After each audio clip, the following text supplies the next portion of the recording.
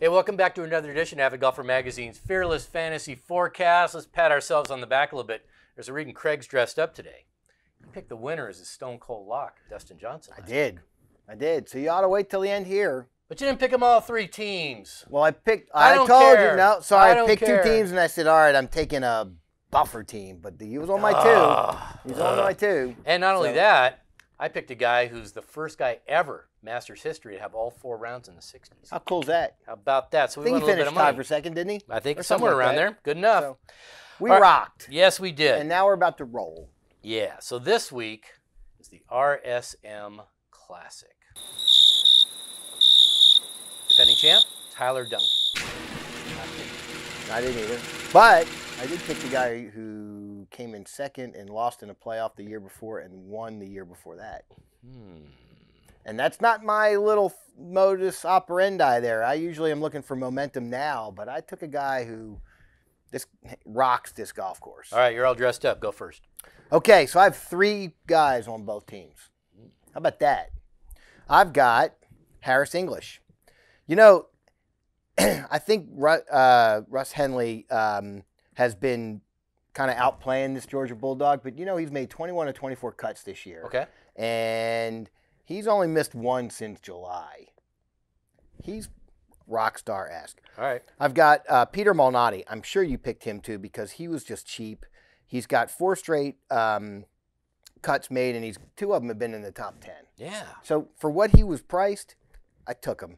And then I also took Denny McCarthy. My love affair stays. Well, I'll give you a stat on him later, but he has made 9 of 10 cuts, and he has a couple top 10s in the last 4 weeks. All right. Or last 4 starts. He didn't play in the Masters. So those are my 3 on all 3 teams. My first team, I got Webb Simpson. Horses for courses. You're coming around my side now. I'm smelling it. Well, here's the thing. He's rock star-esque in terms of who he is anyway. Can't have that so many rock stars in it.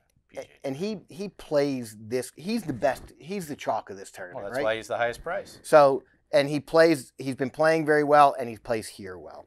I took Lee Westwood. If Lee Westwood's playing in a tournament like this, I'm taking Lee Westwood. Yeah, but he didn't do so well. I don't care. All if right. he's playing in this, there's a reason I'd take Lee Westwood. Right. And then in this other, I took a value. Michael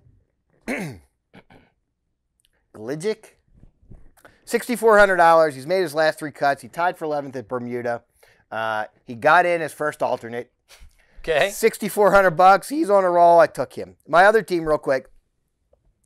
I took Cameron Davis. He just makes cuts. He's made his last 8. I took Dylan Fratelli. I liked the way he played the Masters. Why wouldn't you? I mean, he didn't win. He didn't even finish in the top 5. But I liked the way he played. First time he'd ever played it. Yes, and so. Here's a guy. Look, this is not a lot. Long too. He's not sneaky anymore. He's just long. Yep. This is not a course for long players. This is a course that a Ryan Armour or a shot makers, a Stuart Singh can do well. But I feel good about him. And then if I'm going to take Lee Westwood because he's playing in this event, and I got to take Lee Westwood, then Bernard Langer playing. I'm taking Louis Oosthuizen because he's playing in this thing, and if he's playing, he's got to be doing something well here. And so. I just took him. Can't argue with you. There's no strength of field so far this week. It's only Tuesday. I guess they're trying to figure out who's going to make it and who not. I don't know. But I will give you my Stone Cold lock after you're done. Okay. Because we're on a roll. Yes. I did look at Brian Gay. Okay. He's out.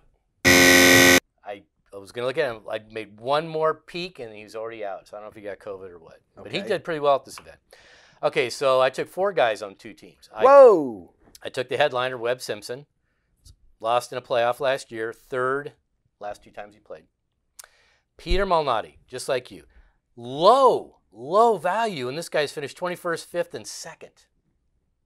What's wrong with him? Not take a shower or something? I mean, okay, now I'm running with this guy till he just dies. Sebastian Munoz, 19th, 4th, and 9th against really good competition, 4 straight top 25s. You're underselling him. The 2 guys I keep picking them. How could I undersell I looked 2 guys who I didn't take this week, and one of them was Sebastian Munoz. He's money, man. He's playing against top fields. I mean, too. do you realize he finished 5th in the FedEx Cup last year? Yeah, 6th. He's 6th. Yep. I'm sorry. But first time ever. First time ever. Yep. Pretty good. And I took Austin Cook. Who? You go, who? Well, he finished 11th and 1st in this tournament. Okay. All right, and he was cheap. All right, my other two teams, I picked Denny McCarthy just like you did. He was 8th last year, keeps just making cuts. Took Stuart Sink. He's missed the last 2 cuts, but he's been playing really well, and he finally got his kid back on the bag, according to Craig. So his kid doesn't show up, his fault. Other team, Kevin Kistner. He may be staying in his own bed this week. That doesn't help you. It didn't help a couple weeks ago. I think it helps. Danny Lee didn't help him. Remember, he was going to play staying in Vegas. He's staying in his own Kevin bed. Kevin Na. Danny Lee lives around the corner him too. here. Yeah, him too. One of those guys. Okay, so Kevin Kistner, he missed a cut last year. That wasn't your best moment, by the way. But he's been 7th, he's been 4th, and he's been 1st in this event. I like it. And then the other guy took another horses for courses, Ryan Armour. Didn't cost anything. Tied for 15th, 37-36. Yeah. Okay, Stone Cold Lock. I thought about Harris English. He's just playing that well. But give me Denny McCarthy. Ooh. Shot a little 62 at this event last year. He played well. He finished in the top 10. And here, let me give you a stat for you. Ooh, I like stats. In 2018, he was 1st in strokes gained putting. In 2019, he was 1st in strokes gained putting. Okay. Early in 2021 season, he's 44th. Guess what? He's going to make his way up. He's going to make his way up, and he's going to start this week. Don't not take Denny McCarthy. Don't not take. Just what he said. Okay? All right, so there's your Fearless Fantasy Forecast RSM Classic. Check out our YouTube page on YouTube. Avid Golfer please subscribe to that. And check out the TeeBox every Saturday morning from 8 to 10 on the ticket. And I'm 2 for 2 after this week when Denny McCarthy finishes in the top 3. We'll see. All that next.